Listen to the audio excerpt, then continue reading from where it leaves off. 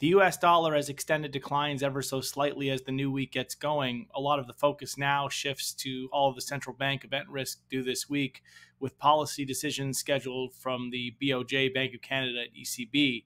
All of these central banks are expected to leave rates on hold, and it will be interesting to hear what kind of accompanying language we get from each decision, especially at a time when investors continue to price several rate cuts from the Fed this year.